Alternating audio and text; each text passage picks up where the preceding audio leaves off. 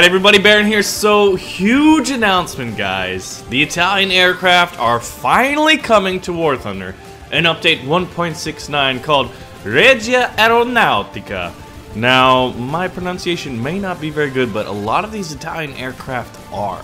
Some of the Italian aircraft that were produced during World War II were pretty impressive. Now, there were a number of contributing factors why many of us, may not be aware of what aircraft the Italians used, but guess what? We finally get to enjoy that. So about 4 years ago, a little over 4 years, I started playing a little game called War Thunder.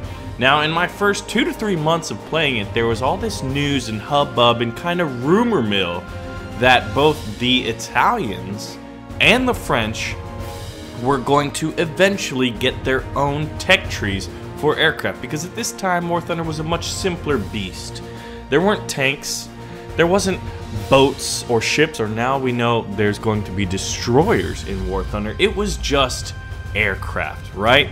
It was a much simpler time, and at that time it seemed reasonable that both the Italian tech tree and French tech tree were on the horizon, a few months away. A few years later, we finally have a formal announcement by Gaijin that the Italians are coming. So, in the nearest major update, Gaijin plans to separate Italian aircraft, because they currently do have a couple in the game right now, into a standalone research tree.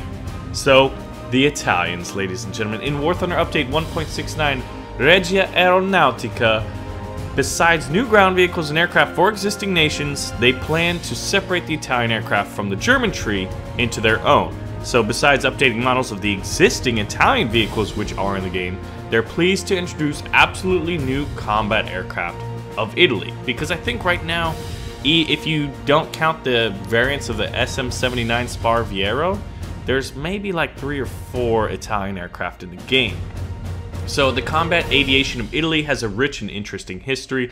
By the beginning of World War II, Italy had one of the largest air forces in the world, only bettered by the Soviets. You love how they gotta throw that in there? I love it. Anyway, Italian aircraft fought in Europe, Africa, the Mediterranean, and on the Eastern Front against the Russians, as well as, the Romanians and Hungarians. So it makes you wonder, the Romanians and Hungarians, I will put this out, they've got a few interesting tanks, specifically the Hungarians. Anyway, the gifted Italian engineers designed beautiful aircraft, and many of them were a challenging match for their opponents. You gotta keep in mind that the Italians have this kind of like history of producing gorgeous and high-performing vehicles. Like, think about Lamborghini and Ferrari, right? So that's kind of where we could go with regards to aircraft, specifically by the companies Mach-E and Regia, and we can get into that anyway. So there's going to be a full-scale research tree of the Italian Air Force. Biplanes, fast light fighters, attackers, the famous 3-engine bombers that we already see in the Sparviero, and even jet fighters. Yep, that's right, the Italians developed some of their own jet aircraft. Italian aircraft will become available in the closed beta test after the release of War Thunder Update 1.69 Regia Aeronautica. The first players who will be able to test Italian aviation will be the ones who complete the special marathon tasks or purchase early access packs in the online store. So, just a quick note about that is, like, in the early days, this never really bothered me because I was always just so hyped. But I gotta wonder, like, is that the best way to do it? I understand you gotta make some money, right? And it is a free-to-play game. So it's like, you either have to put your time or your money into it, and, hey, I don't really know.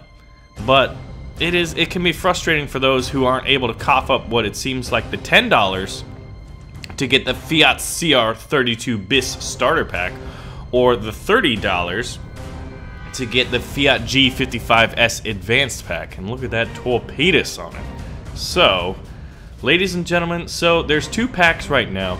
We're gonna go over the let's go over the little one first, the little guy, the Fiat CR32 BIS aircraft. It's gonna be rank 1 for Italy, and it will become available after the 1.69 update. So does that mean it's going to be at the launch of it, or just after at a later time then the patch comes out? It's a little bit ambiguous, I think. So there's a few little pre-order bonuses like decals, in-game titles, You get some premium count and some golden eagles. But then the big kicker is you get the Italian planes closed beta access. Man. So, as a bonus, you will receive a new decal and title that will be available only for pre-order. Moving away from that, let's get into the aircraft that is the Fiat CR32, which is only 2 of the aircraft that they are kind of announcing with it. And I'm kind of curious as to why they picked these 2 to be their pre-order bonuses. I truly am. There's some... But then again, I was also one of the people that I was confused as to why the P-51 Mustang wasn't, you know, one of the premium aircraft that you could get when the game first launched. Way back in the day, in what, 2013, right? It never kind of... A lot of the decisions they make, I'm like, that's an interesting concept. You could have done it a lot better. How many Americans would just throw money at their computer thinking, oh yeah, I've heard so many good stories about the P-51 Mustang. But that is a conversation for another day. The Fiat CR32 BIS is an Italian biplane fighter and was the most widely used aircraft in the Spanish Civil War. The CR32 BIS modification was put into production in 1936 and had enhanced armament in the form of 2 7.7mm machine guns and 2 12.7mm Beretta SAF-AT machine guns. It will be a compelling show of force in the hands of the player, since even a short burst of 12.7mm explosive rounds can detach an opponent's wing or set fire to their fuel tank. It was also fitted with an upgraded engine capable of brief thrust augmentation. So, all premium vehicles allow you to earn increased research points and silver lines, blah blah blah. There's some premium account. Now the screenshots are pretty gorgeous. You see it engaging, you know, I believe that's a Gladiator.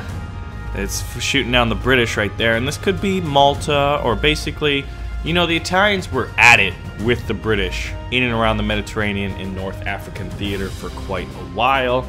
And then the whole reason that Rommel and the Germans had to go to Africa in the first place, and we had the Deutsches Afrikakorps, was because the Italians couldn't seal the deal. You have to keep in mind that they invaded a very small country in Africa called Ethiopia, and they were not able to... They had a hard time taking that over. There was a lot of issues with the Italian armed forces during World War II, and it definitely, I think it was definitely a contributing factor into, you know, some of the difficulties that Germany had. It's like, man, it's like your little brother starts a fight and you gotta go finish it while you're fighting some other people, and then you have the balls to, you know, open up another front against the Russians, who you had a, you know, a non-aggression pact with. But I digress, right? So, now we're gonna go to the Fiat G55S. So, the Fiat G55S is a unique version of the G55 monoplane fighter. The Silurante torpedo bomber prototype, as it was designated, was a conversion of the Series 1 variant, which traded its nose-mounted heavy machine guns for a torpedo pylon, capable of carrying a 987-kilogram torpedo. Mounted on the underside of the fuselage was armed with 3 20mm cannons. Thanks to the powerful engine and sleek aerodynamic design, the G55 provides its pilots with not only exceptional performance at altitude, but also with smooth handling overall. The G55 and its variants are sure to present themselves as more than worthy adversaries to not only opponents in the air, but also to hostile targets on the high seas. And then they go into their whole, you know, what a premium vehicle and premium account represents, and then there's no refunds and whatnot. But it is a very sleek looking design. But it's like, I'm genuinely curious as to why the premium vehicles are a biplane and, you know, a hybrid fighter torpedo bomber, as opposed to some of the other, oh man, like more infamous, more famous, and more renowned Italian aircraft. And yes, you know, the CR32 may have been the most produced aircraft during the Spanish Civil War, but the Mach-E MC202 and the Fiat CR42 were the most produced aircraft by the Italians, you know, during World War II and basically before that. So it's interesting. Plus there's a lot of really cool and unique aircraft that they could have put in. Like, why isn't this Mach-E C205 Veltro one of these? I mean, it's probably one of the finest examples of Italian, you know, aerospace engineering during the war. The thing was a beast in the air. I'm genuinely kind of curious as to why it was not. Like, let's look at this. This thing is just a beautiful, beautiful aircraft, and I think it would perform incredibly well. So, it's got, I mean, I guess you could argue that the armament of it wasn't very good, but then there were some variants that had 20mm cannons on it. Like, there was a MC205N2 Orione, and it had 3 20mm cannons and 2 12.7mm machine guns, so it would be incredibly powerful. However, when you think about it, I'm glad that they put the G55 in the game. I just I don't know why they picked the torpedo, you know, attacker variant, because the Mach-E 202s and 205s, the Fiat G55s, and the Regia RA 2005 were this like new Serie 5, you know, which was this program by the Italians to make some pretty powerful aircraft. So at least we have one of the Serie 5 fighters in the game.